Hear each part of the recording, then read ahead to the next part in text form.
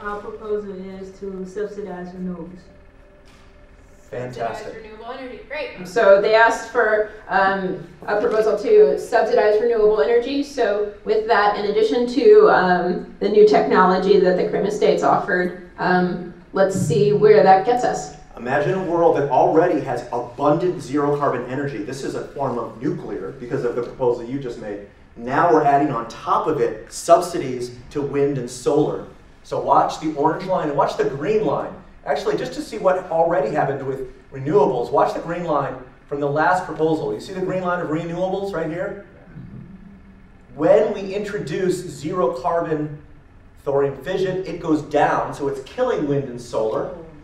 So imagine a world now we're subsidizing renewables.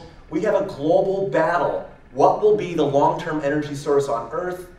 We're subsidizing it, and if we subsidize it a lot, we could imagine it beating out zero carbon thorium fission. But our math is showing that it does not beat it out, and it increases. So the green line goes up, and temperature goes down only 0.1 degree. We have competing sources.